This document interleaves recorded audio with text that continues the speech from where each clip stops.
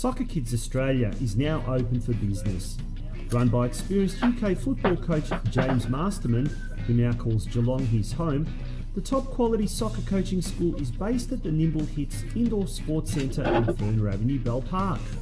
James, who has come through the famous Leeds United and Middlesbrough youth academies and spent time in the US college system playing and coaching football at an elite level, offers both personal and group football tuition for soccer tots aged 3 to 5, soccer kids aged 6 to 12, as well as the highly acclaimed SK Elite program for those 12 years and over. Be nimble and be quick, because spots are limited at Nimble Hits. The first session is free, so what are you waiting for? Come and try us out, and who knows, you might become hooked. Soccer Kids Australia. Call James on 0410 164 877. Soccer Kids!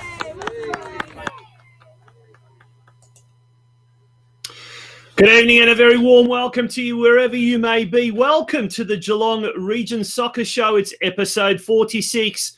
And it's going to be a huge one tonight, an absolutely massive one. And we cannot wait to bring you this show tonight. And a very good evening to you, Steve. My co-host, Steve Curtin. How are you, my friend? Good evening to you too as well, Tonci, and to everyone who's tuning in at home. It's good to be here in the nation that is the World Cup host nation of 3 years' time for the FIFA World Cup. That is very exciting. Also, I must say a big hello to all of our Liverpool fans out there. Hope you've had a good weekend of celebrating. That might include you as well, Tonci, perhaps there. And hope the hangovers aren't too bad for all who've been partaking in that. And also, of course, a big shout out to our man, Brenton Ray. The Ray man. He was on the Football Fan Zone last night, made an appearance, and he was a very, very happy man, and provided a couple of laughs as well for those supporters that might not be too happy about what has transpired over in the old dart. But yeah, no, absolutely fantastic news. Yes, look, I've got a soft spot for Liverpool, no doubt about that, and I was very, very happy. But you know, whether you it's like anything. You know, when a club has been waiting 30 long years between titles, and when they finally win it, obviously emotions are always going to spill over. And some of the footage, some of the posts doing the rounds on social media over the last few days have been nothing short of spine tingling. And you know, to a lot of Liverpool fans all around Geelong, and there are many, many of them. Congratulations to your team for winning the EPL. Congratulations to our team. So it was absolutely fantastic. Steve, how was this morning? How cold was it here in Geelong? Goodness me, winter has arrived. It's a chilly one, actually. Yeah, it's not a good time to have your hot water service blow out. But fortunately, is that what happened to you?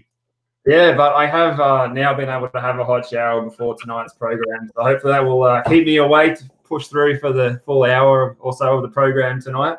So that was quite satisfying. But there's been a lot of change going on in the footballing world. This weekend we've seen Simon Hill has been released by Fox. Craig Foster has stepped down from SBS. Now we've heard that Robbie Fowler is not coming back to Brisbane Roar. So there's just a bit of change going on, but I guess the headline is that Women's World Cup for Australia and New Zealand is the big piece of news that's caught the mainstream media's attention, which is really good, really good. And you hear so much positive thoughts about it from athletes from all sports when you ask any female sporting athlete or coach, whether that's a netball coach, an AFLW player. Certainly with the women's game, there's a lot more of a unity across all codes, it seems like.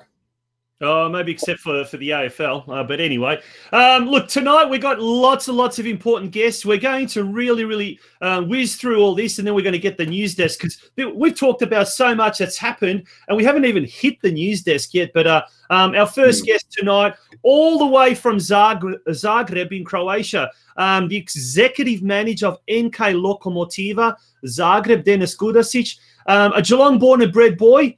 He left these shores, 30-odd years ago for an adventure in Croatia and ended up staying. And now he's the executive manager of one of the most stable and, in recent years, one of the most successful clubs in Croatia, obviously behind the big brother in Zagreb, Dinamo Zagreb, which is just recently crowned champions.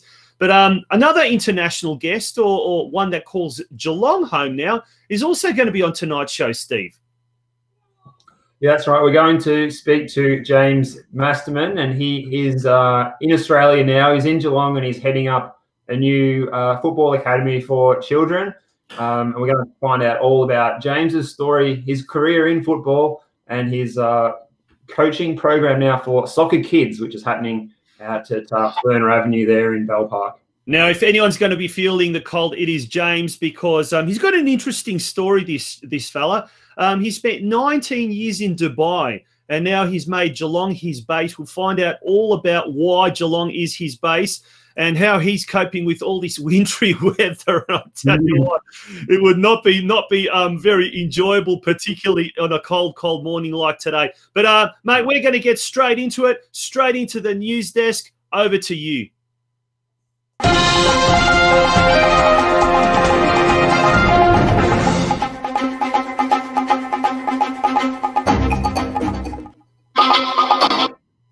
Welcome to the news. It's Monday, the 29th of June.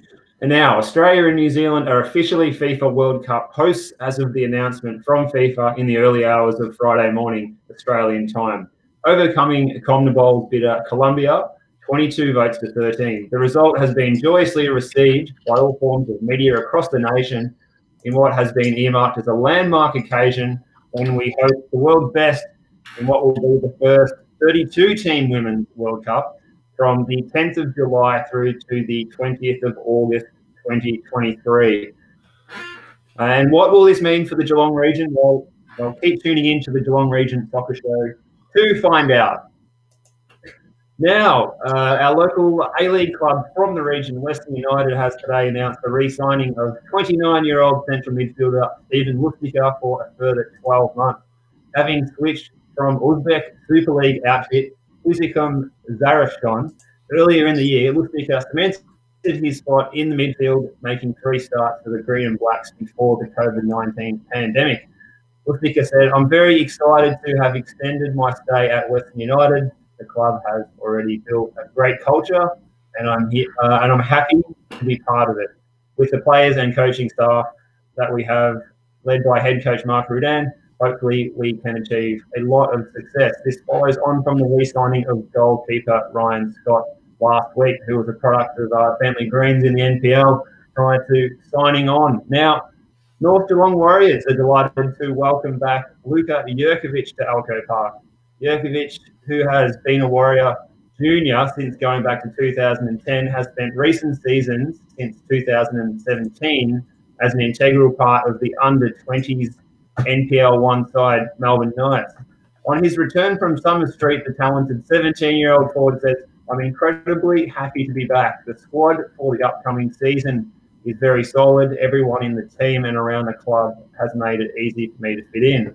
I believe we will be pushing for promotion, and everyone's mentality within the dressing room is in the right place for that to happen."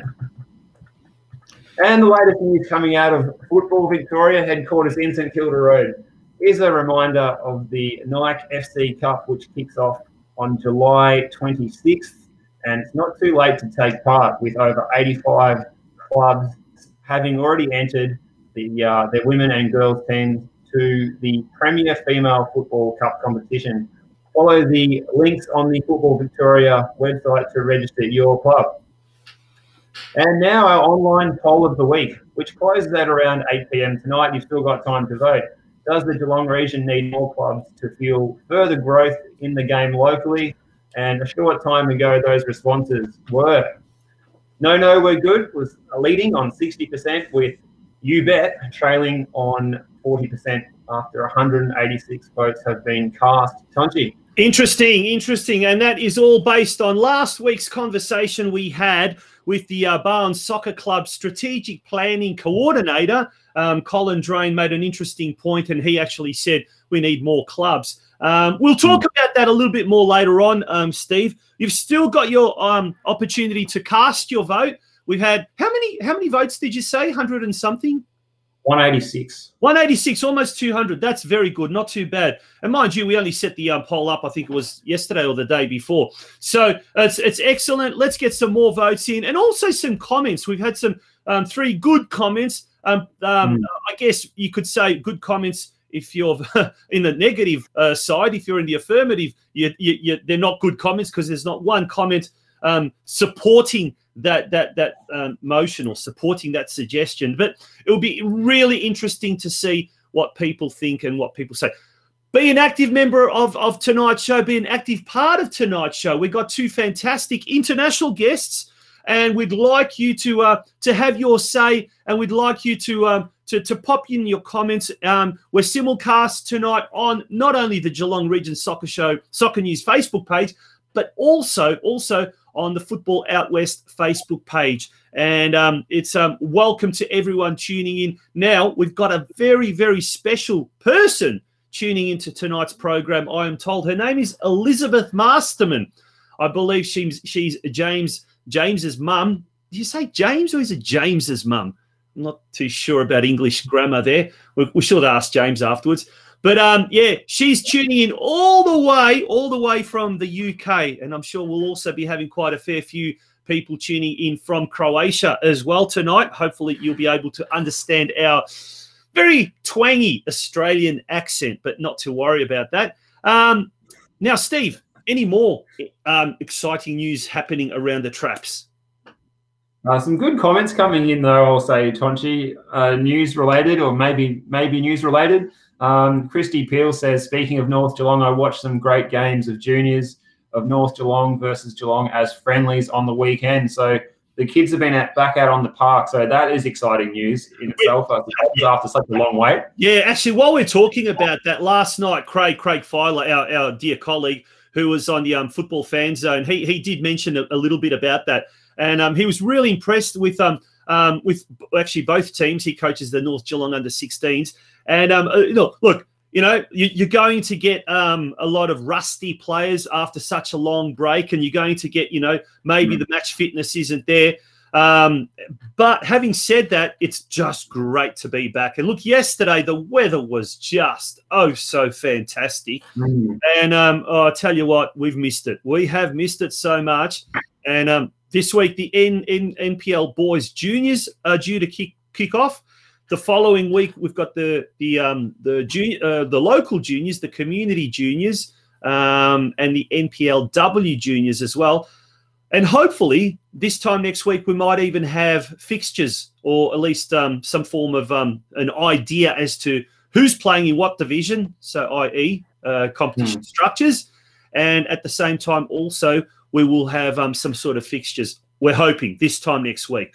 But definitely... Yeah. Football Victoria will be releasing quite a fair bit of information this week. So, and one of the other things that is being released this week is Football Federation Australia Chief Executive James Johnston has been reported in some of the national press saying that this week he's releasing a 11-point or 11-principle plan how to get Australian football back on the track, back on the recovery track. Mate, that will be interesting. It is. It's very exciting to see. I can't wait for that one to come out. So I'm not sure what day that's due out, but I can't wait to read it. And it seems 11 is the magic number at the moment, whether it's the 11 point principle plan or the new starting 11 committee that they put together of ex players of Socceroos and Matildas and so forth. So that 11 seems to be the magic number, and hopefully James Johnson can be the magic man for football in Australia. Yeah, absolutely, mate. Anything else happening? Any other news?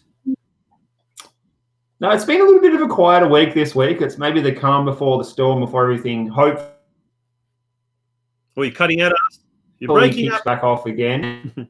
We've just got our fingers crossed, and we know there's a lot of good work and organisation being put in by volunteers, like clubs all across the state and beyond, of course, to get things going. And at the federations to start with the fixturing and competitions and things like that. So some long hours being put in by a lot of people. So I'd just say well done to all involved, and let's keep the faith that everything will resume as planned over the coming weeks, as has been scheduled. That would be really, really good, really pleasing.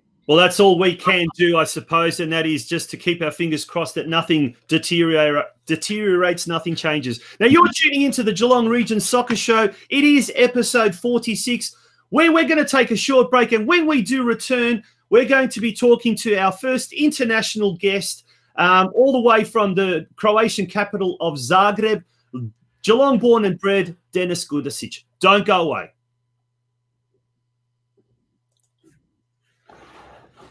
Soccer Kids Australia is now open for business.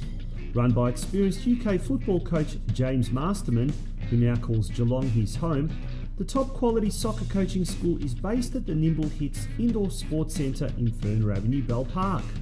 James, who has come through the famous Leeds United and Middlesbrough youth academies and spent time in the US college system playing and coaching football at an elite level, offers both personal and group football tuition for soccer tots aged 3 to 5, soccer kids aged 6 to 12, as well as the highly acclaimed SK Elite program for those 12 years and over. Be nimble and be quick, because spots are limited at Nimble Hits. The first session is free, so what are you waiting for? Come and try it out and be quick. You might become hooked. Soccer Kids Australia. Call James on 0410 164 877. Welcome back to the Geelong Region Soccer Show. It's episode 46, a very, very important episode, and I actually stand to be corrected, because we've just said this is our first international guest. Now, I realised way back in episode 1, we actually had our first international guest back then. It was Geelong's Laura Spiranovic, who was at the time playing in Croatia in Split.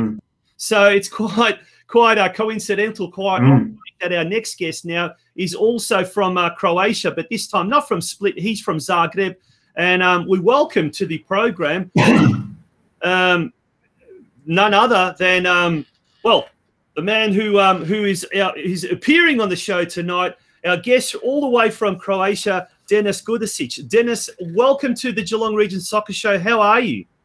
Good, thanks. Good, thanks. And hello to all the listeners and watchers out there, people watching the show this evening in Australia. Now, obviously, Australia has been built on migration. The indigenous Aboriginal tribes first migrated to this land well over 40,000 years ago. Modern Australia was founded by the white settlers towards the 18th century. But then in the 1960s and 70s, we had the arrival of numerous Europeans, including one of those communities, the Croatian community. Steve.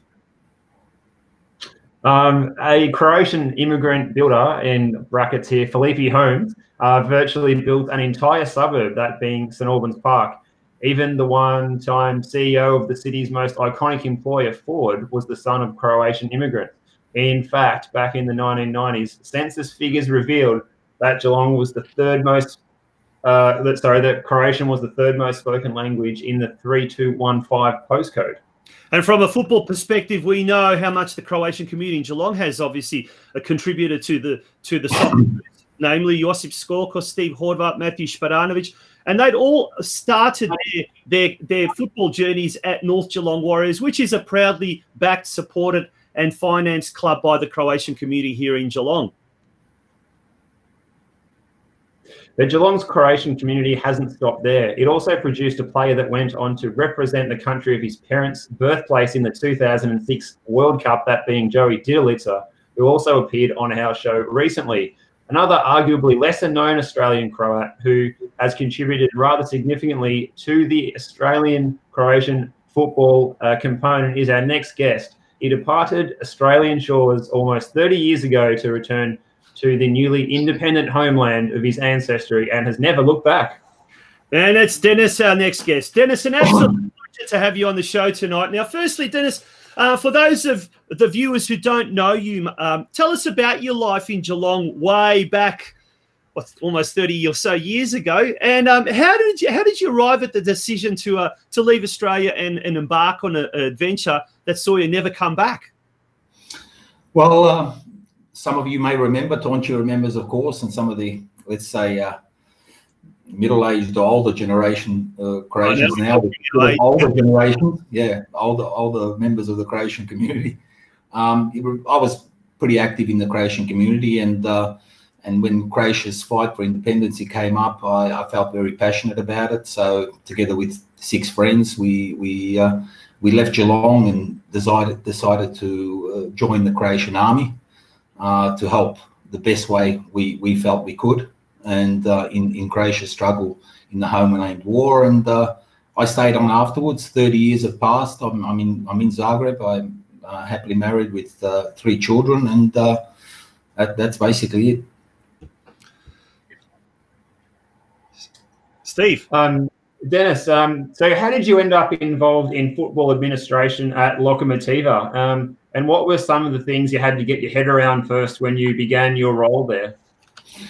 Well, I had previous 10 or 15 year experience in various businesses in Croatia. So and I was very passionate about football. I was approached by the club management at the time, which was 12 years ago. Yeah, 12 years ago or so. And the club was at the time basically evolving. You know, the club came from 4th division in Croatia, and through successive relegation stints or seasons, managed to climb up to the 1st division. And the club was missing a little bit of organisational and financial knowledge, and that's where I came in. I took over the position to help reorganise all the different organisational processes and the financial aspects of the running of the club. Now, it pains me to say this, Dennis, because I am a Hajduk Split supporter, but Lokomotiva is indeed a stable club, and it's an old club. It's been around since 1914, but it struggles with a small profile and is often in the shadows of its much larger fellow Zagreb club, Dinamo. It's done incredibly well. Like it's obviously got a secret. Let's call that secret Dennis Gudasic. But I mean, its home crowds number in the hundreds, not the thousands. So, how is a small club such as Lokomotiva able to function at a professional level? But not only that, do extremely, extremely well. Just to explain a little bit, unlike in Croatia in general, we operate under a totally different operational model compared to European counterparts, especially those in the top 5 leagues. Where in the developed leagues, clubs rely on commercial revenue, sponsorship revenue, and TV rights revenue. We have none of this in Croatia. So, the low attendance figures relate to the entire league. It's not just a question of Lokomotiva. The only exception to this is Hajduk Split, which has a very big fan base. And so the average attendances in the Croatian league matches this year have been around about 4,000 spectators per match. So the big 4 clubs, Hajduk, Dinamo, Rijeka, and Osijek, they paint a more optimistic picture. But the remaining 6 clubs are in fact responsible for the deflation of league attendance figures. The other reason is, of course, the geographical areas from where clubs derive. 3 clubs are from population centres of more than 100,000 inhabitants, while 6 clubs come from geographical areas with populations of say 20,000 or 30,000 people. So it's impossible to expect that these clubs will be attracting more than 3,000 or 4,000 people at their matches. The specific thing that relates to Croatian football is that all clubs demonstrate a very heavy reliance on player transfers. So in the case of, for example, Lokomotiva, 90% of our total revenue, almost 90% of our revenue comes from player and team, what we call player and team performance revenue. And this comes from player transfers, from a training compensation we receive for former players that have signed with European clubs, for solidarity contributions, for transfers that our former players might be moving on to a club in Europe, and also a very big portion of our revenue comes from UEFA, because people don't realise that when we see this magical Champions League competition, because the European model of sport is has a very big emphasis on solidarity mechanisms, then 55 national associations, over 600 clubs benefit financially from the Champions League. So the money that the Champions League earns for UEFA is distributed in significant amounts to help clubs such as Lokomotiva to survive. And in some cases, I was going to say, I wonder how many people actually know that. Like, they probably think the TV rights, the merchandise rights, gate takings goes to all these big clubs. But so many little clubs, like Lokomotiva, like I said, are part of this footballing ecosystem in Europe. Just to give you an example, there's some clubs in Croatia that are expecting a payment from UEFA in October. This is because Dinamo Zagreb participated in the Champions League. So they will be receiving a payment which will make up for maybe 40% or 50% of their budget. Wow! In October.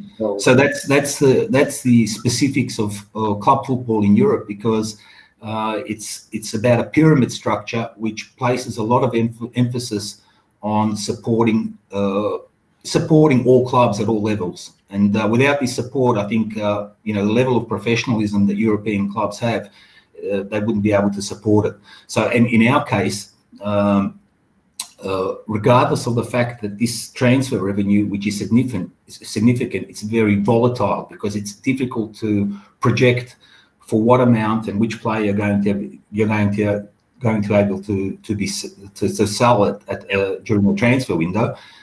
It's obvious that this source of revenue has become relatively stable over the past 15 years. So it's volatile in one sense, but then again, we have a proven track record of being able to survive off this revenue for the last 15 years. So it's not a strategy we choose. It's a strategy that clubs have to implement, because not having the commercial revenue that the big clubs have, we have to turn to different sources of revenue. Just to illustrate, Premier League revenues in England, they represent more than 10% of Croatia's BDP. So it's of Croatia's GDP. So it's a huge, it really shows how rich and how enriched some of the leagues are in Europe, and some of the clubs that we have to sort of. We're a part of this pyramid structure, and somehow UEFA has managed to make sure that some of the revenues that the big clubs generate are also trickled down to the smaller clubs. So we receive only 150,000 euros per year in TV rights revenue. So you can imagine how small that is in comparison to other countries. It's really interesting hearing that coming from you, Dennis, because the big talking point here is the fact that even James Johnson, the CEO of Football Federation Australia, has says Australia needs to implement a transfer system. And also with everything that's happened with the COVID-19 here in Australia, and indeed the world, one of the things is that TV rights, $57 million was received each year from Foxtel alone for the A-League. And now it looks like it's going to be dropping down to what is it, 32 million, Steve? I think it is. Yeah. And everyone's pulling their hair out and wondering, how the hell are we going to make ends meet? But indeed, that money doesn't often get trickled down to the grassroots clubs. But that's really fascinating. We would love to have such a deal in Croatia. Good Lord. Actually, there was a new deal that was recently spruiked, wasn't it? A 10-year deal. And has that been finalised or something like that? That's pretty. It hasn't been finalised yet. It's still a negotiation process, because we're talking about some guarantees in relation to the payment, because it's a new company, hasn't dealt in TV rights so far. So yeah. Excellent. Steve, did you have a question? Dennis, fascinating to hear some of those takes on how it all works with the financial side of the off-field things over there in Croatia. Now, over there, what do you like most about your job at Lokomotiva? And what are your biggest challenges in your role? In reference to what I was saying earlier, the biggest challenge is to keep the club financially stable and to operate within our means, because in football it's very easy to chase the carrot and try to earn, for example, a Champions League place by buying players, by overspending and things like this. So it's very important. That's one of the biggest challenges, to keep our club within a rational scope, so we can operate normally. And when planning your finances in any business, you have fixed costs. You have fixed costs on one hand, and the income is variable, so it's very difficult to project. So there's some of the challenges that are faced for us. We have 70 people on our payroll, So, you know, we have to make ends meet and make sure everyone gets their salaries on time. So everything we do during the week, or everything I do during the week, going to a match on a weekend is like the icing on the cake, but it's a job like just like any other job in any other company. Now we've got one viewer, someone you'll know very, very well, Dennis, Charlie Pinger. He says, are any ex-Lokomotiva players playing in the big leagues in Europe? Good question. That's yeah. We have many players playing in clubs in Europe. Marcelo Brozovic at Inter Milan. We have Marco Piazza at Juventus. Unfortunately, he's had some very serious injuries, not recovered yet. Milan Badel, Fiorentina. Kramaric scored 4 goals over the weekend for Hoffenheim in their match against Borussia Dortmund. So in that respect, I think it's also important to note that even in the World Cup, in the Croatian World Cup squad that played the final of the World Cup, we had 6 Lokomotiva players, or 6 players that spent some part of their player development career at Lokomotiva. That's brilliant. Now, I think I read somewhere, not just recently, in one of the junior setups, well, one of the junior teams in the Croatian national setup, might have been the under-17s or the 19s, there were more Lokomotiva players than Hajduk and Dinamo players combined. Is that fact? Yes, our youth academy has really developed the most, and we've benefited mostly from our senior team has developed really taken advantage of this development, and we seem to be producing players quite frequently at the moment. Yeah. Steve. So Dennis, the fact that you speak very good English, or a native English speaker, has that certainly helped you in your role in some ways? It does, but you know, I have to communicate in English only when I communicate with foreign clubs or with UEFA or FIFA. Everything else is in Croatian. Of course, it does provide me with some advantages, but it's not a huge advantage versus any Croatian, if you want to call them counterparts. Yeah. Mm-hmm. Now, apart from yourself, Dennis, there's a very strong Australian connection at Lokomotiva. Or over the past decade or so, there have been many Australian Croatian players that have also enjoyed short stints at the Zagreb club. Now, some that come to mind include current Socceroo, or not recent Socceroo, Tommy Juric, former Melbourne Victory, Melbourne Heart and Adelaide United player, Mate Duganjic. But it's also home to Fran Karacic, who was almost selected for the Socceroos for the 2018 World Cup. Now, how did that whole process unfold? Now, he'd never set foot in Australia, but I think his dad was born in Australia or had Australian citizenship. His grandfather. Grandfather, there you go. Tell us, how did that all come about, and how was he identified? He was identified by the coaching staff of the Australian national team. Ante Milicic played an important role there because he was in Croatia. He saw Fran perform for Lokomotiva. So interesting enough, like you said, Fran's never set his foot on Australian soil before. He's never visited Australia, and Fran's been with us since he was 14. So he was our team captain at a very young age, and he's actually moved to Dinamo Zagreb. So he'll be moving to Dinamo Zagreb in the summer, so for next season. And Fran was putting in good performances, and the coaching staff of the Australian national team noticed him, and they looked him up.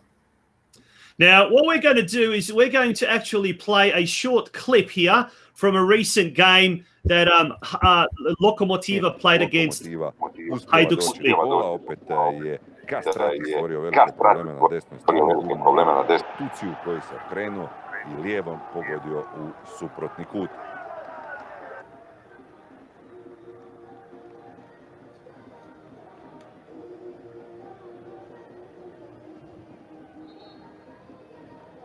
U 69. Now we're back, and that is insane. Now, Kylie Minogue immortalized in Croatia. Now, did you have anything to do with Kylie Minogue's song Locomotion being chosen as the official celebration song after every Lokomotiva goal is scored at home? That's amazing. Yeah, I had something to do with it. I mean, I chose the celebration theme song. It seemed appropriate because of the name of our club, and it was a song that sort of came to mind. It's now grown on everybody. It's grown on the fans and the players, and we enjoy it. Yeah, it's still there. That's brilliant. I remember seeing that. I'm thinking, did that actually happen? Am I actually hearing it? Oh, I'm a big fan of Kylie Minogue. I don't mind it. What about you, Steve? Oh, he's on mute. Sorry, mate, you were on mute. Did you hear that? Oh, am I back on now? Yeah, I was just saying it's a great musical choice there for the stadium. Absolutely. It comes across quite well. Yeah. Now, Dennis, you have actually completed a very prestigious course through the highly acclaimed UEFA Academy, the Executive Master in Global Sports Governance. It sounds quite impressive as a title. What did the course involve, and can you recount your experience for us? Yeah, well, before enrolling in the MESGO program, it's a program which is held in cycles of 2 years, 23 applicants or 23 participants. It's a very demanding selection process. It's designed for sports executives, so people in higher positions in clubs or federations. Before I completed the MESGO program, I completed a UEFA certificate in football management. So this was a good lead-in, and the MESGO Executive Master in Sports Governance, it's a very demanding and dynamic program. So it involves sessions and modules in New York, Tokyo, various cities in Europe. It includes subjects on the context of international sport, governance of sports organization, legal frameworks, marketing, sports events, future of sports governance. Basically, it covers all aspects of managing a sports federation or a club or association or whatever. So the academic staff and program speakers are probably the most renowned sports governance academics in Europe, and it was a very enjoyable experience. I spent many sleepless nights and made many sacrifices to finish the thesis, and it's given me a fantastic foundation for the job I do at Lokomotiva, and it's probably one of my best life experiences, and just a wonderful learning experience. I'm actually completing another course at the moment, another academic degree. It's called the UEFA Football Law Program. Due to the COVID situation, it's been postponed a little bit, the sessions and lectures. So yeah, I'm enjoying that as well. Amazing. It just makes me envious that here in Australia we don't have anything remotely similar to that. And look, you know, we are very isolated, but you know, that was something we talked about, Steve, right at the start of this COVID lockdown period. That now is the time where we should be having all sorts of I guess online study opportunities, and it's great to see that over in Europe, in Croatia, you're able to do some of this kind of stuff. Now, speaking of Croatia, Dennis, Croatia is truly an international footballing superpower, as evidenced by the brilliant performance at the last World Cup. And Australian football, we have seen in previous years, and as we mentioned earlier, has benefited tremendously from the Croatian connection. What can Australian football learn, or in fact, what should Australian football do to go forward, looking at it from your Croatian perspective? Well, from a Croatian perspective, I think people sometimes like to generalize and say, "Oh, Croatia is a specially talented nation," or Croatians are especially talented. To a certain extent, that might be true, but I think what's the biggest reason why we've been able to produce young, talented players is because we have a competition structure at a youth level, which is in fact like a filter system, like a pyramid system. And because Croatia is because the country is geographically small, it's very easy, or relatively easy, for coaches at different teams to locate talented young players at a very early age. And of course, these players and young players, they move from maybe a regional club to a bigger regional club, and to a club on a national level.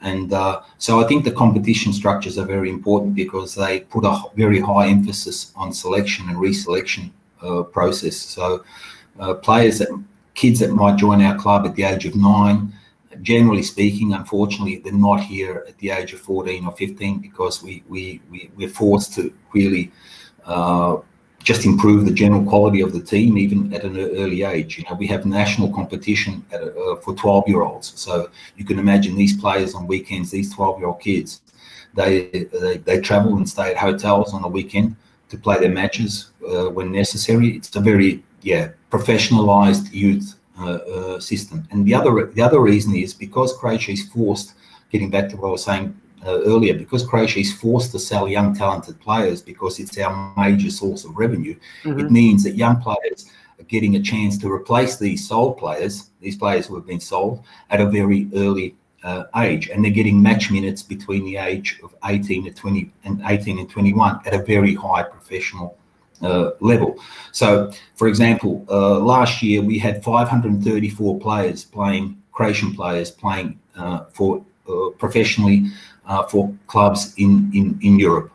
The only players that were playing at the top level were players that played in the Croatian First Division and had match minutes for a period of 3 years between the ages of 18 and 21. Let's not forget Luka Modric, for example. He left Croatia at the age of 23. So he had 4 or 5 years experience in Croatia's top division before he moved to Tottenham. All the other players in the Croatian national team that played at the World Cup, they all had at least 3 years of match minutes between the ages of 18 and 21. And that's where it's important. I think that you know, a young 19-year-old, if he's good enough, he should be playing for that, playing in a team which is in that first division of that particular country. Yeah. So that 18 to 21 age group is critical for a young player to be getting as many senior minutes as possible. Exactly.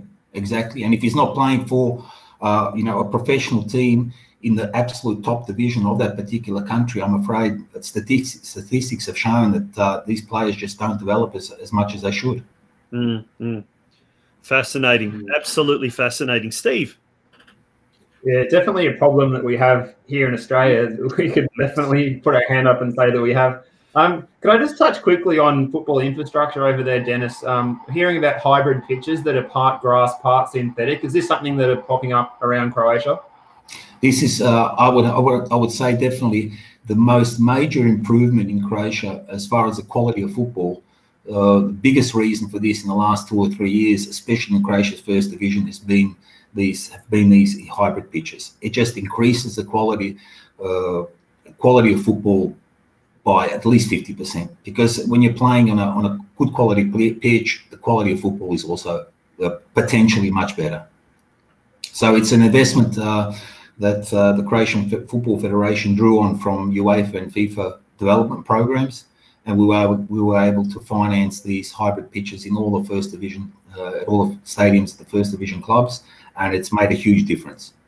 Just quickly about Lokomotiva's setup. How many grounds, how many pitches, how many change rooms do you have? And roughly players, how many junior players are under the Lokomotiva umbrella? So we have, first I'll talk about our training centre. Training centre has 4 natural turf pitches, an artificial turf pitch, and of course training facilities and our administration building as part of the training centre. Plus we play our matches in a stadium owned by the city council called Zagreb Stadium. And so the importance of infrastructure is proven to be very, very important in Croatia. As far as our youth academy, we have about 350 kids at our youth academy, 350 players. Of these 350, about 150 is what we call our open youth academy. So it's these are not players that play on a competition level in these selected young teams. But you know, we organise training for them, so they're kids from the age of say 7 to the age of 10 who can participate and play football recreationally. Yeah, so it's similar to what we have here, mini roos basically, and in fact we've got big shout out to young Joseph Cholak, his dad, Adam, they spent a couple of years in Croatia, just came back from being part of Dinamo Zagreb's, as they call it, Otvorena Škola, or open school. And yeah, from what I can gather, it's very similar to what we have down here.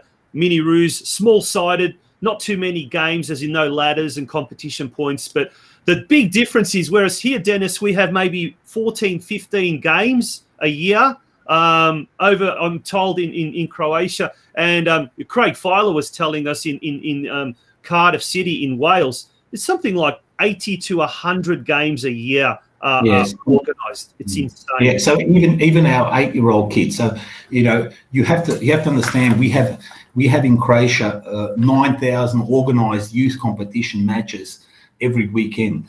More than 60,000 players are playing competitive league football. The emphasis being on competitive, on the kids, sort of having this, this desire to win the league, to win the competition. I think it's very important. Although the trend is, in some countries, I hear that that the emphasis is not so much on winning or competing, but more so on participation. So these players, they participate in regional tournaments, in regional competitions, and that's where we select players, for the best players for our youth academies.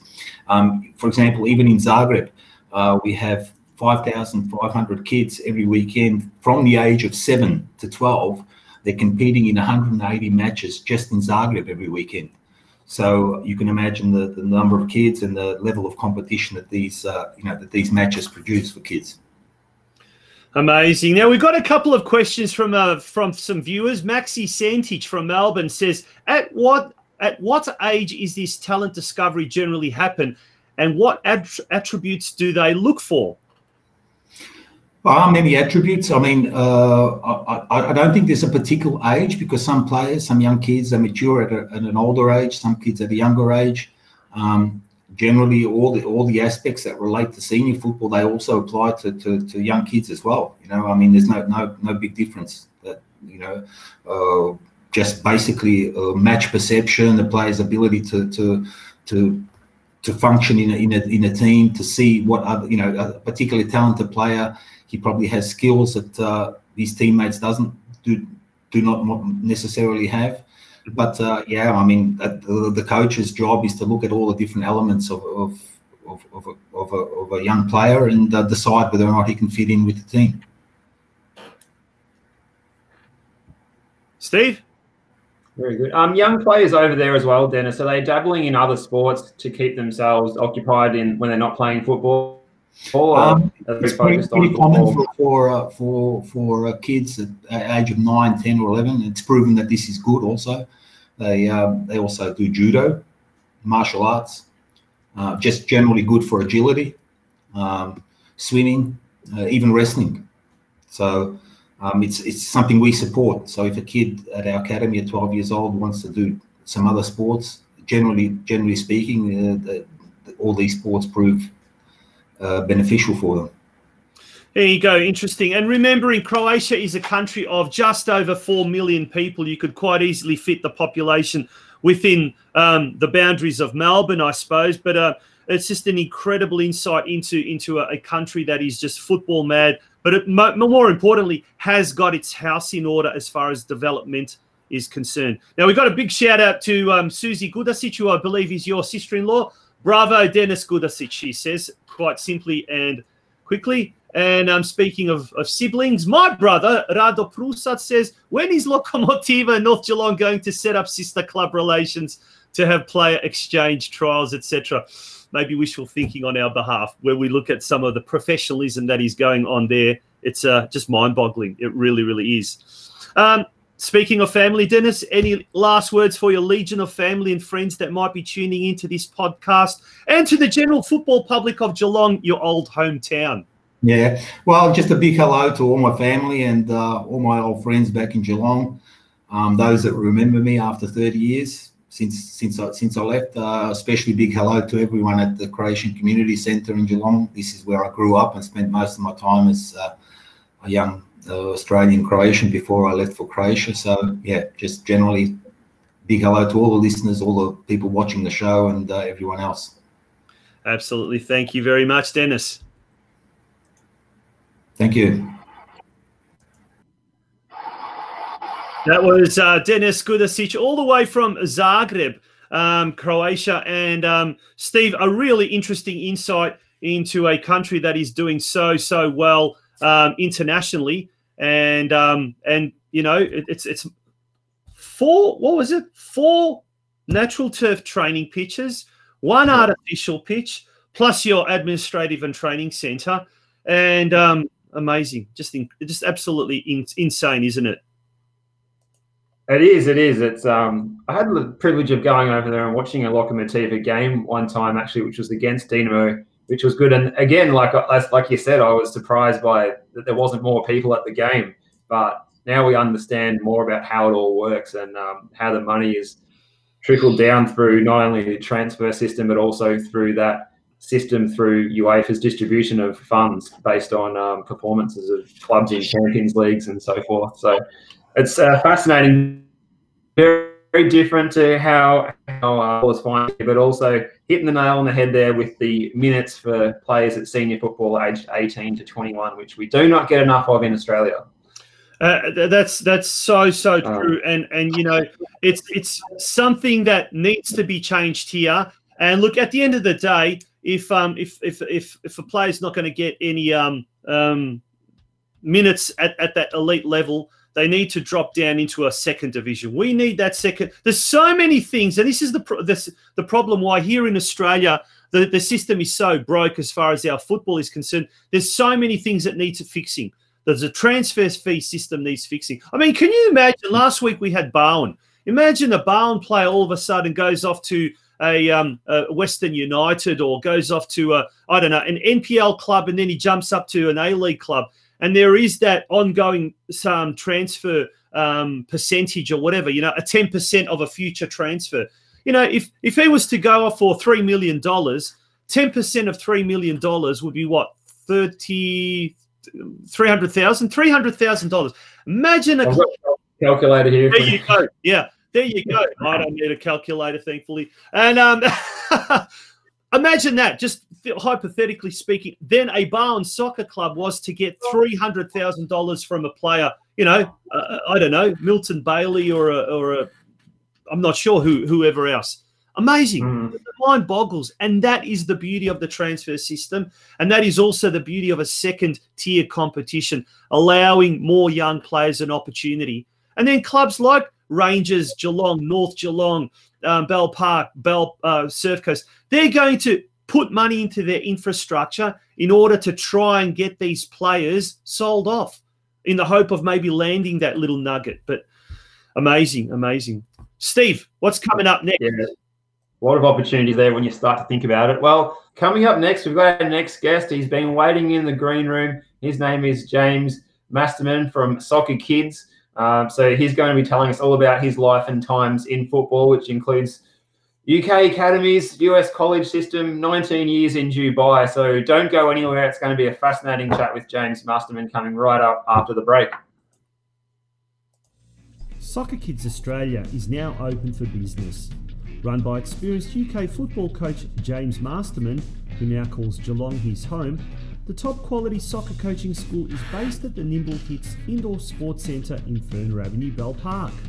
James, who has come through the famous Leeds United and Middlesbrough youth academies and spent time in the US college system playing and coaching football at an elite level, offers both personal and group football tuition for soccer tots aged 3 to 5, soccer kids aged 6 to 12, as well as the highly acclaimed SK Elite program for those 12 years and over.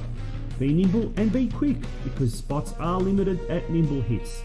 The first session is free, so what are you waiting for? Come and try us out and elite program for those 12 years. Soccer Kids Australia. Call James on 0410 164 877. Soccer Kids! Welcome back to the Geelong Region Soccer Show. It's an absolute pleasure to bring our next guest on the screen here tonight. And it's none other than James Masterman. James, a very warm welcome to you, and thank you for joining us here on the Geelong Region Soccer Show. Thanks, Tonci. Appreciate that. Hey, Steve. Thanks, James. Thanks for getting on board tonight. Yeah, no worries. There's Dennis. Yeah, listening to him and the conversations are pretty insightful. But yeah, well, going back playing experience as well, I can give you information about how the FA Cup filters down into the lower divisions as well, which really does support all well, of let's that. go right back to the start and tell us the James Masterman story. Way back when you were a little playing. Now, was it in Middlesbrough? Was it Middlesbrough that you started? Yeah. So Middlesbrough youth system, from the age of 9-10 years old all the way up to 16. I was in the youth setup there. Again, playing regular football every week, training 2-3 times a week. My mom, who's listening to the show now, she drove me everywhere. They all called her Lizzie Flask because she stood at the sideline with the cups of coffee in Bovril, watching all the guys play. And yeah, so just playing there and traveling and touring and playing different competitions and getting picked up by Middlesbrough, and then going on and playing in different tournaments and, you know, so many international tournaments, some of my local ones, and just playing against all different professional setups as well. So actually touched base with one of the guys I played against. He's a Perth Glory technical director. And he played against me when I was 13, 14 years old when he was at Celtic. So we just reconnected when I've just come over. So yeah, so there's life after playing football as well. I guess talking to Dennis just then, and he was telling us about the juniors, how the junior system is set up in Croatia. And look, eight-year-olds playing an astounding amount of games each year. Was that what it was like in England growing up? Yeah, it was. There was overuse injuries, which was a major problem at the time, where we were playing competitive football, 70, 75, 80 games a season, purely because from the professional setup and the school setup, it wasn't really governed. So you would have to represent your school teams, which played and trained, and then you played for the professional teams on weekends.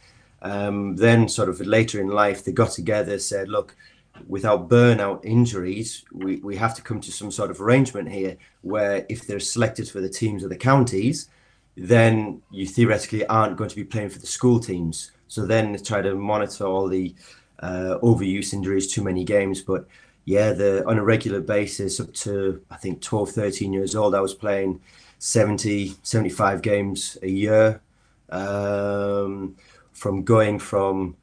playing Saturday mornings, then going to play Sundays compared to the football for the Sunday League team, then training during the week and playing for the school on Wednesdays. Mm-hmm. Yeah. So in hindsight, was it too much, do you reckon? In moderation, yes, because as a child, you don't know. You just want to play, and you don't realize how much it does affect you later in life. Because at the moment, you know, kids just want to play, and they will play 3, 4, 5 times a week. Really, really strong physical. But then later in life, we're at 13, 14, you've got guys who are really at the peak and then start fading off. Injuries here, the growing pains, the knees are really short, the hips are going because displacement through not playing on the right ground, wearing the right shoes and too much. Then when they get to 21, you're looking at these guys who are phenomenal footballers. Then where are they? They've retired through injury because they've played so much. It takes 10 years from training and to become a professional as such. But then how much football do you play between that time is key. And that's when the professional system started twisting to monitoring how much you're being coached, what sort of technical drills you're doing, and how much football you're playing on weekends, and who you're playing and what competitions they're entering and so forth. But going back 25, 30 years, we didn't know any of that. Now it's all evolved. And that's why all the technical directors are involved now with all the clubs, monitoring how much training they're having, where they should be playing, who they should be playing against. So it's evolved a lot. So, James, you finished up at Middlesbrough, and then tell us about the next chapter after that. Yeah, so basically, Middlesbrough, sort of 16 years old. Lots of the guys at the time, we all went on trials in that 3 or 4 week crazy period where you don't get selected or you don't get signed up for any clubs. So the teams that you represent go, there you go, we've arranged 5 or 6 clubs for you to go to. 2 weeks here, 1 week there, a few games. So I went to Preston, Doncaster, Cambridge. I went up to Sunderland. So somewhere 2 weeks, somewhere a couple of games just in that week. And it's all crazy because you've got guys that are coming from all over the parts of the country to fill these spots up for the next 2 or 3 years. And clubs look at you for 25 minutes to an hour or ask you to go back for 3 more sessions. And that's, being a 16-year-old, your life is on that game. There's lots of pressure. If it's not to be, you go to the next club, not to be. Look, it wasn't meant to be for me. With my family behind me, you know, with the education side, they said, look, life's not over. Go and get your education. You know, go back into the football scene with your sport and exercise degree. I was lucky enough to go to college, go to university. Part of it, I went to America. I played and coached over there. Got a good sort of education, and life's an oyster when you get your education, because everything opens up. You're getting phone calls for all the guys that have been in the professional setup asking you advice, what coaching qualifications, what you need to do, because now their careers are sort of theoretically over, wanting to pursue, and it's quite sort of quite nice to catch up and reminisce and ifs and buts. But it's football at the end of the day, you know. Go on. Now, James, this morning was a very, very cold morning. I think it was like 0 degrees. Now, Tonci, please tell me about it. Normally, if you're in the what they call Middlesbrough, is that the Midlands or something like? No. Middlesbrough, it's near Newcastle. It's on the north. Yeah, it's on the northeast. You'd be accustomed to cold temperatures.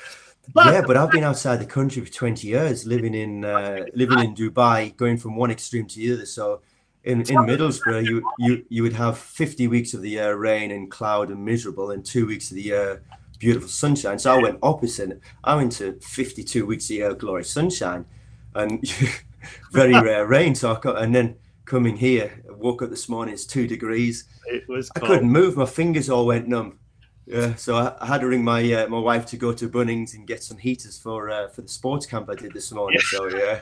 But tell us about Dubai. You spent almost 19 years. Yeah.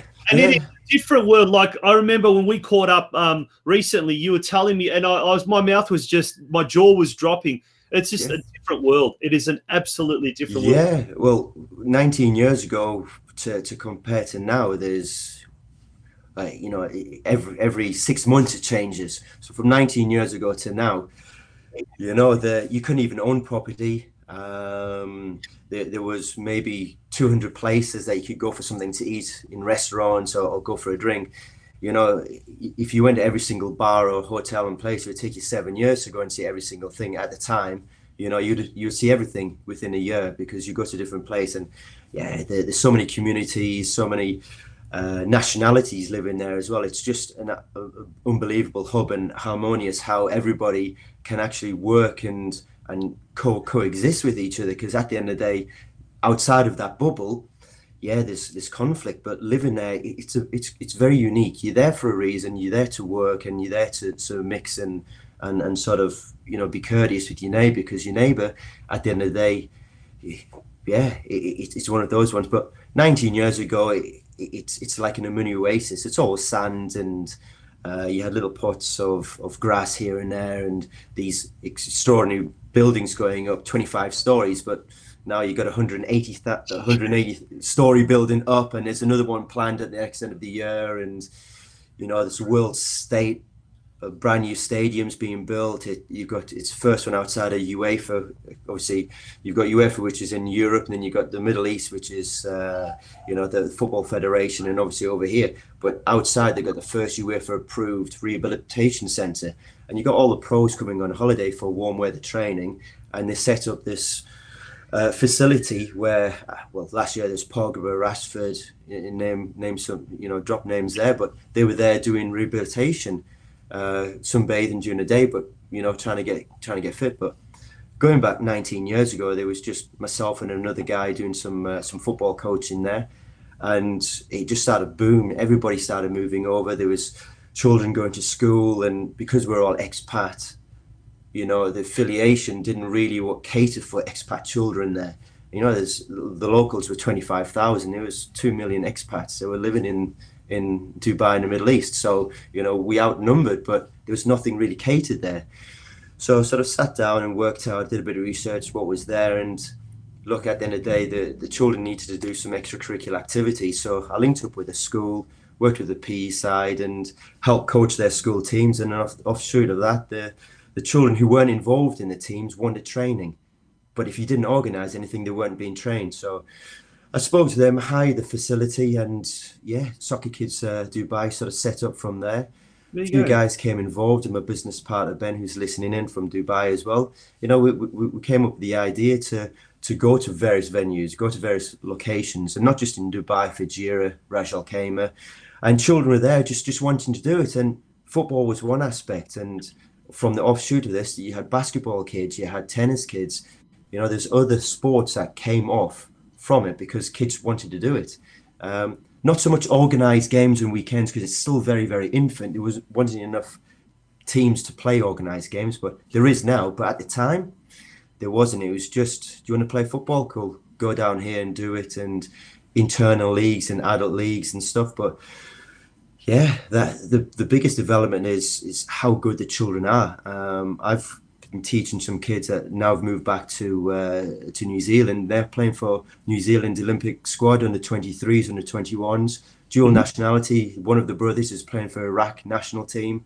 Got one boy who signed up for Mönchengladbach in Germany.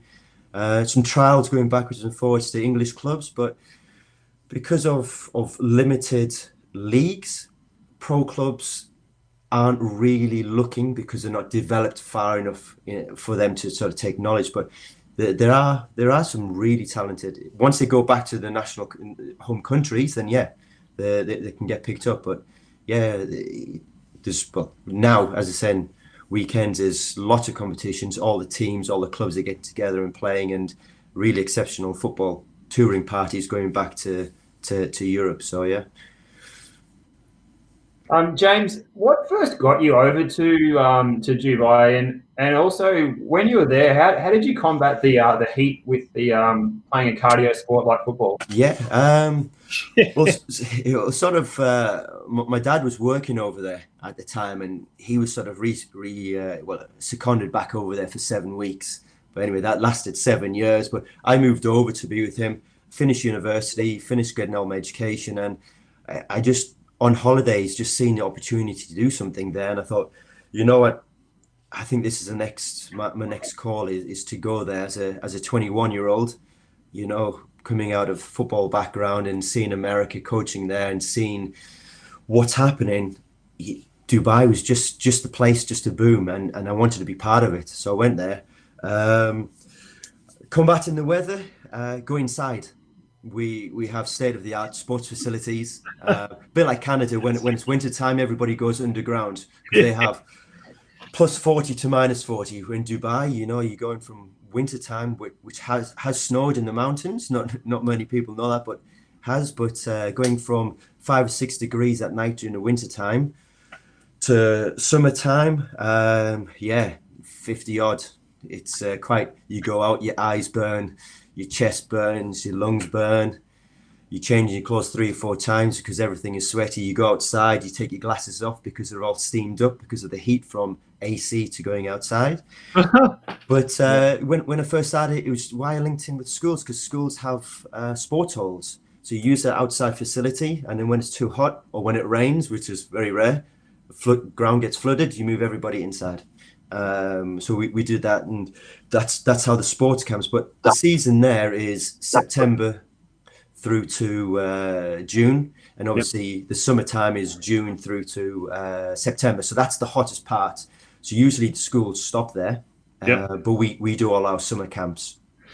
We're talking with Soccer Kids Australia internationally accredited coach and founder, obviously, James Masterman. James, who is now, after 19 years in Dubai, a stint in the US college system, started off in native UK, playing for Middlesbrough and Leeds United academies. Now find yourself here in Geelong. And how did you get to our beautiful neck of the world? Beautiful. The Geelong is heaven on earth. Not for the weather, but for the people and everything else. How did you get to be here and base yourself? And tell us about your new business venture. Yeah. Romance basically found me in Geelong. Yeah, romance. No, my wife is a Geelong native. Coincidence, she had a very similar story to me. She left 20 years ago, worked with Emirates, found herself in Dubai. And 14 years ago, we hooked up and, it's all blossomed. We got married. We have a lovely 3.5-year-old daughter, Liliana.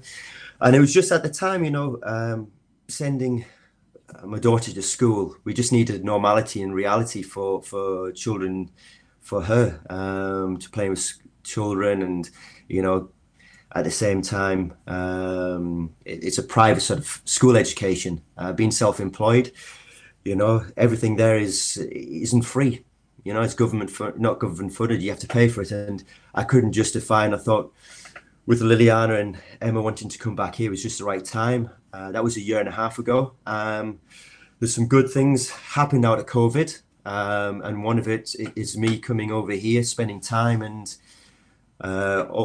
launching Soccer Kids Australia. One of the reasons Geelong is family, and also potential as well. Sorry, mate. I was just going to say, just put a photo of Lily. Yeah, I saw. Yeah, that's my daughter. Yeah, kicking the ball about. But potential. The thing is that with Geelong, it's untapped. Is with soccer itself. If you Melbourne, done some research. If you Melbourne, your world's your oyster there. You've got this, you've got that, you got that. You can go to whatever. You can have this facility. If you're progressing to a certain level, state football, or you want to excel, they're all there. But Geelong, with the amount of development happening with Armstrong and going down to Leopold and so forth, just listening to the news, it's 250,000 people living in Geelong. In the next 10 years, it's 1.2 million.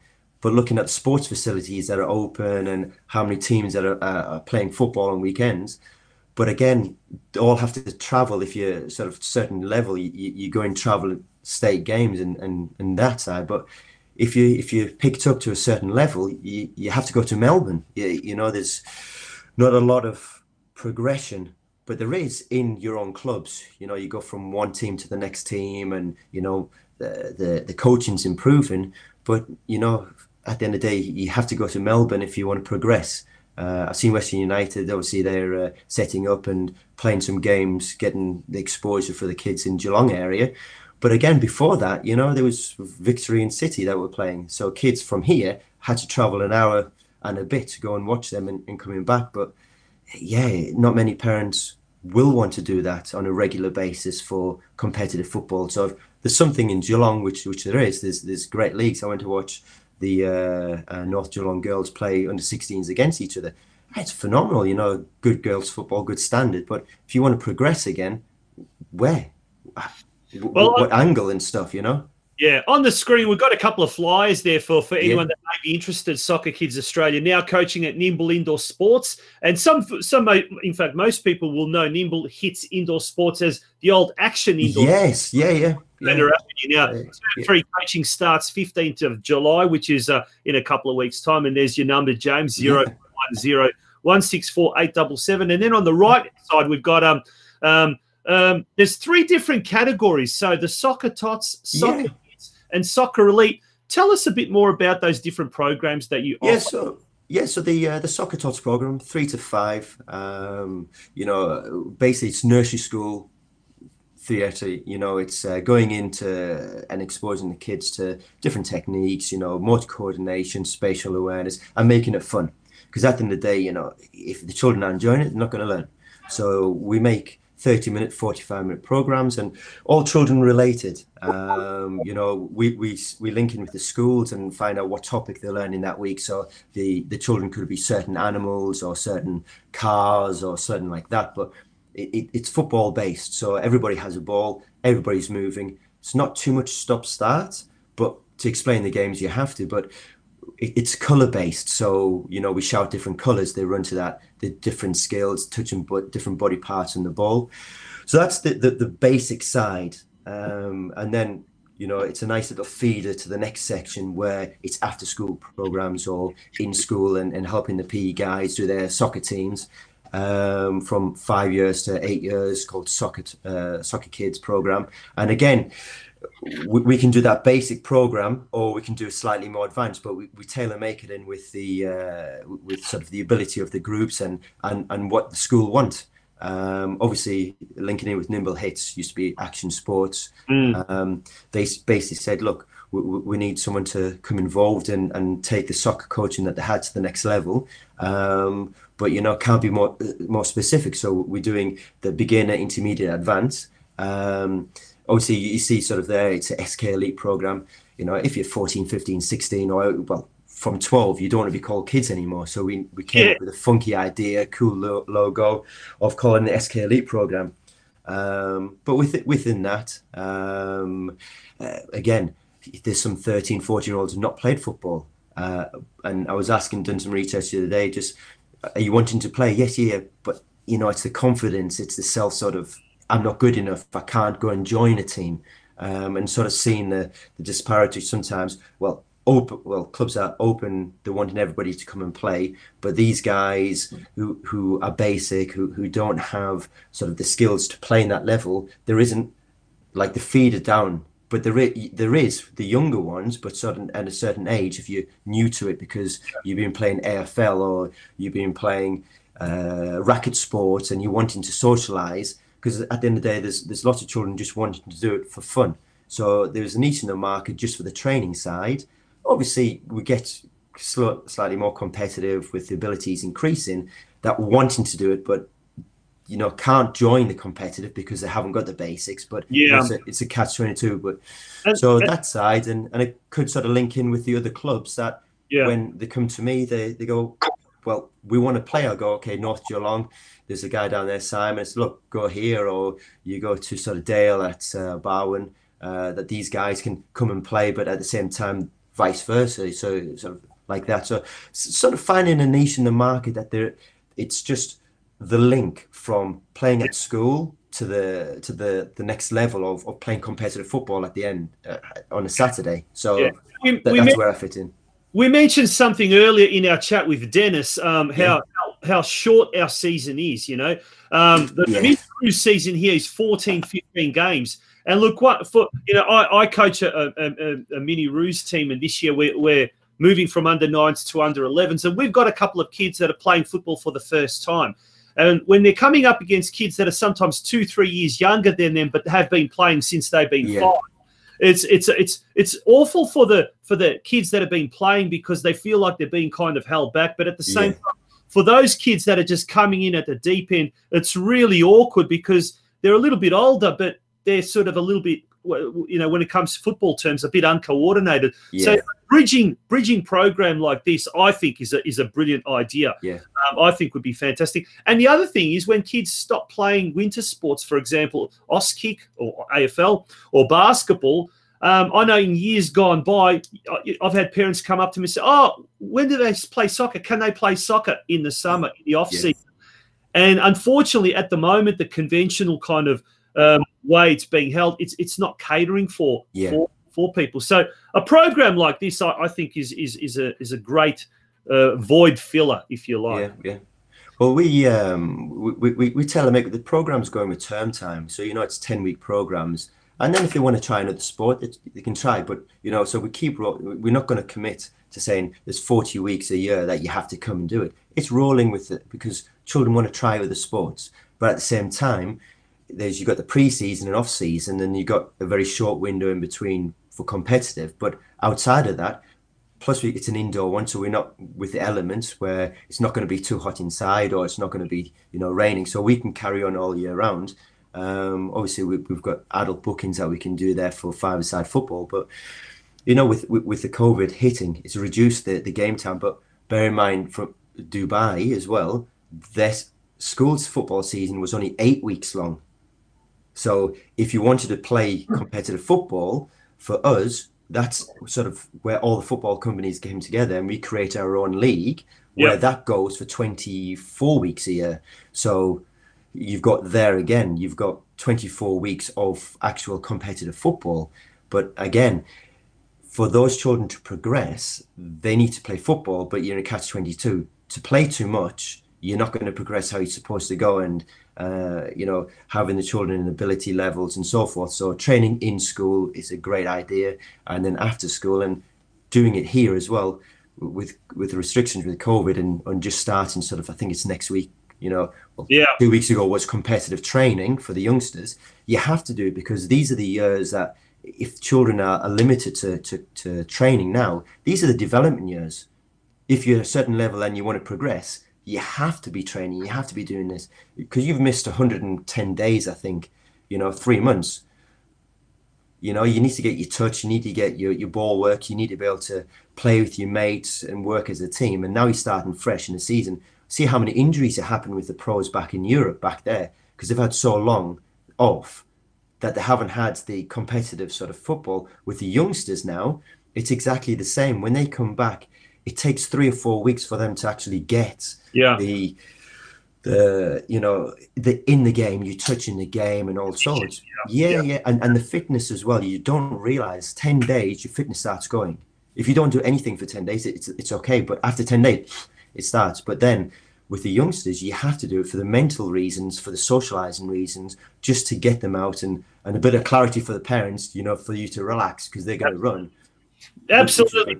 Now, Steve, a question for you, actually. This is a question for the host, so I'm going to pose this question to you. Ben McBride says, would the hosts agree that there is a lack of coaching for younger children? What do you think, mate? Unlike you, Tonci, I'm not a parent, so I might not be the best person to give a response on this, but it does seem like a lot of the coaching academies that exist are aimed more at the teenage years rather than the maybe under 8, 9, 10, 11 sort of age range. Would you agree? Look, I'd sort of agree with Ben in a sense. I think there is a lack of quality coaching. I think, depends on what level it is. You get a lot of mums and dads, well-meaning mums and dads coming along, coaching, depending on the club as well. You might get, kids that are in the mini-roos. And I guess from a front end, it's all about them having fun and enjoyment and really falling in love with the game. But I guess, James, you probably agree on this, and or maybe not. I'd like your take on this. At the back end, from a coach's point of view, you're always having to try and work on how to best develop these kids for the next level. Yeah. Those kids that are ready to step up, you're going to encourage them to go down that path. The kids that maybe are not yet ready to step up, they need some quality type coaching that maybe at the moment they're not getting, really. Yeah.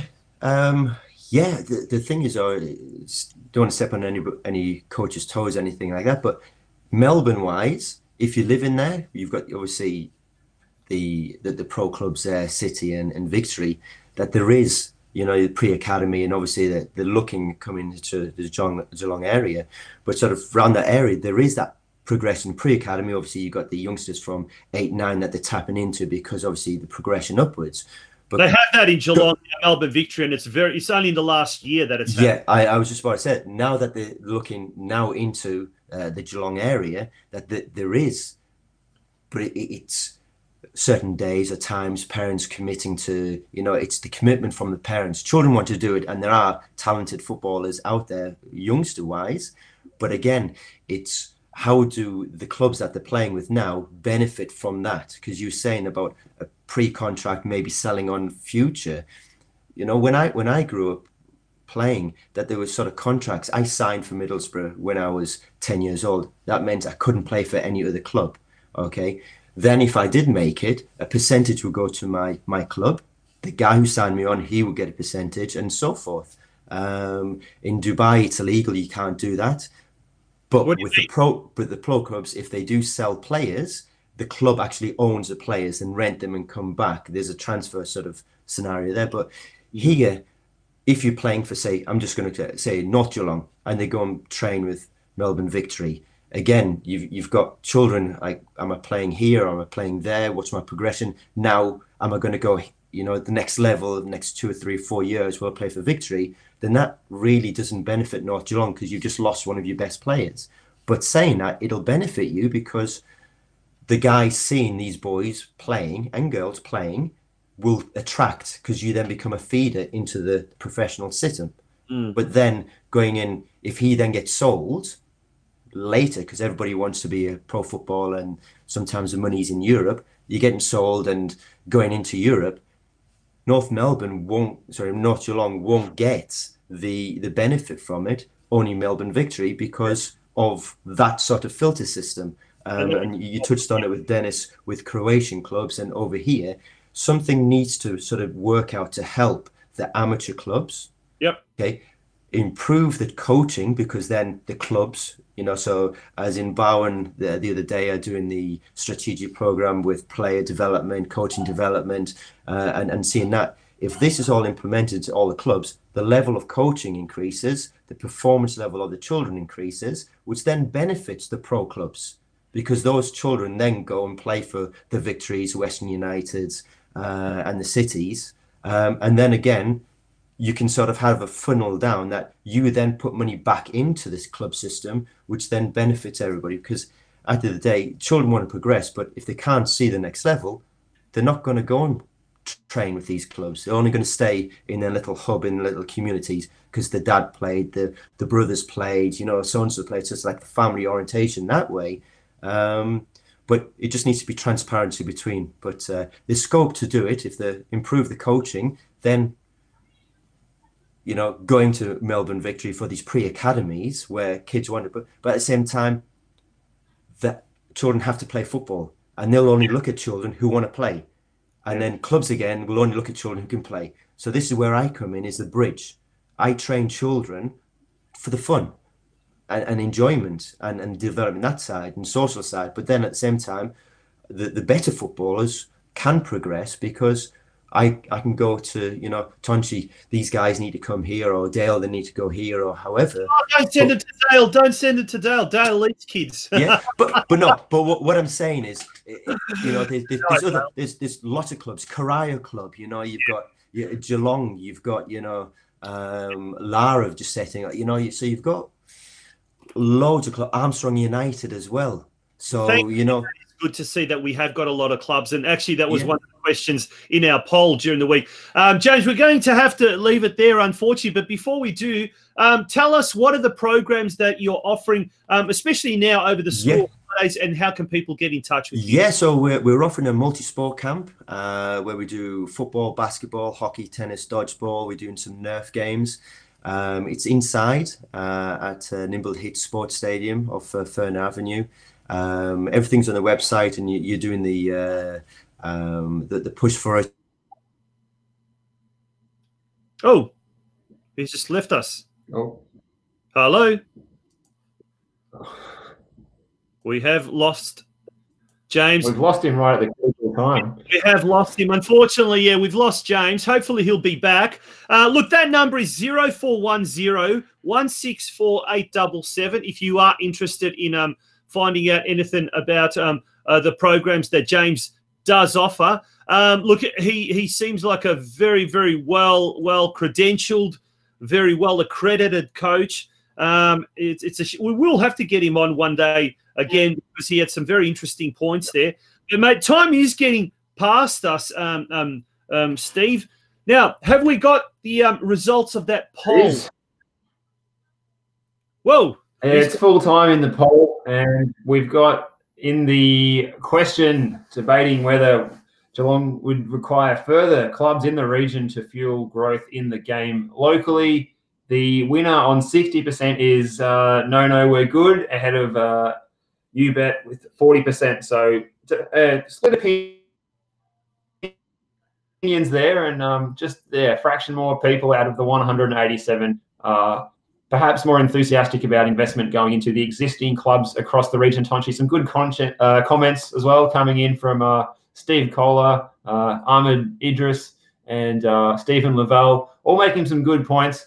A lot of it comes back to infrastructure, facilities, volunteers, and certainly volunteers. We do our best with volunteers. Infrastructure is something that can be beyond our control sometimes. But for me, I think this question comes back to what we were chatting about with Holland drain last weekend, like with Barwon in that southern region being at capacity a lot of the time in most of their age groups and things and their scope for running training sessions, that southern region is really lacking in those existing established southern suburbs. The only other club in that area really is Deakin Ducks, and they are not a junior club. So I guess, look at that area, Highton, Belmont, Dale, Warren Ponds, Marshall, like no other clubs for juniors to play at.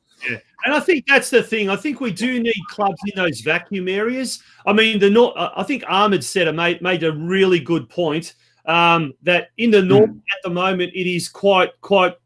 What's the word? It's full. It's saturated basically. And I think in the northern suburbs we certainly don't need any more clubs. All the clubs can grow. There are clubs at capacity. There's no doubt about that. And this is the question, I guess, if we did get more facilities, would those clubs actually grow? Or because there are a lot of clubs in Geelong that are at capacity. In other words, they don't have the coaches, they don't have the volunteers, they don't have the financial support now to grow. And for them, 100, 150, 200 registered players is enough, and they can't grow anymore. There are other clubs that could, we could easily have a couple of clubs in here that might be hitting 600, 700 registered participants, no problem, if they had the fields, if they had the infrastructure. But I guess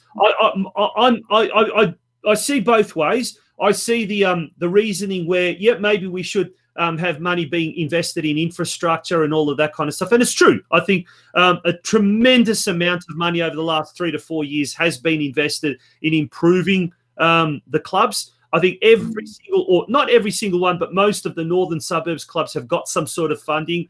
A lot of the southern clubs have as well.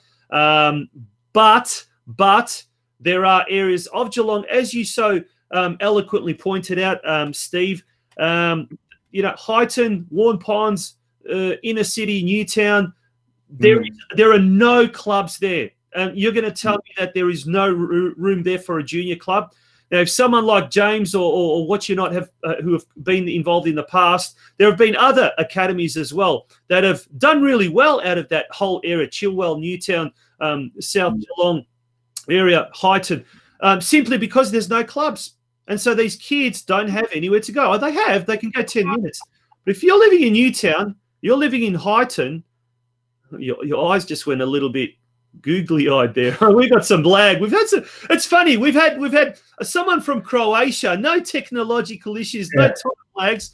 We have someone from Geelong West Herne Hill, and it's like this lag. But speaking of technical issues, I think we may have James back on. We'll bring James back on.